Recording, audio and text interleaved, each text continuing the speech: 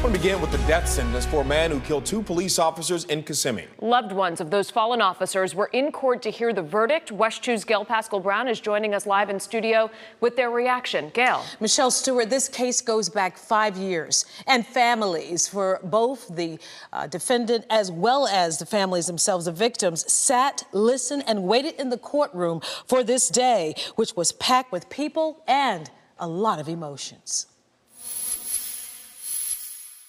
Justice has been served. It's been a very long process. Our family has endured so much. Life will never be the same without Matt. Mia Brown, Officer Matthew Baxter's sister, was among family, friends, and Kissimmee police officers who packed an Osceola County courtroom Friday for the sentencing of Everett Miller.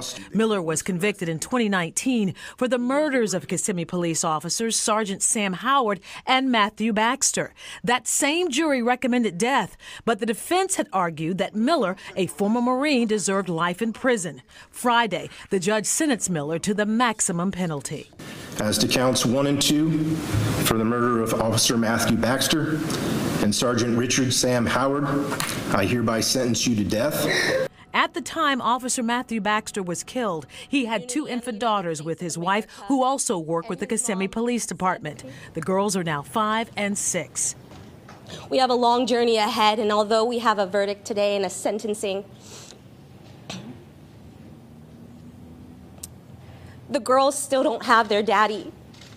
Prosecutors say Officer Baxter was conducting a routine check into 3 suspicious people in August of 2017 when Miller drove up and started asking why the officer was bothering people. Sergeant Howard responded to the scene, and Miller argued with the 2 officers. Prosecutors say Miller shot Howard and Baxter in their heads and then repositioned both bodies before firing again at their faces. Miller was arrested later that night. We are extremely grateful that justice has been served. Everett Miller's family was also at the sentencing, but declined any on-camera interviews. Everett Miller does have the right to appeal his death sentence. That is something prosecutors say they expect and are prepared for.